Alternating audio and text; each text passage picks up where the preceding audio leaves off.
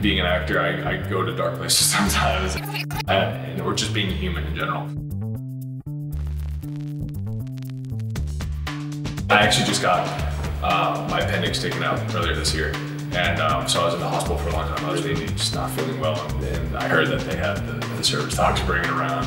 Yeah, it lifts my mood. They're just like emotional sponges. It's unconditional love. They're just like emotional sponges. It's unconditional love. The Best Friends is a great organization because they believe in no kill, and it's a nationwide organization. In the United States, 4,100 animals get killed every single day.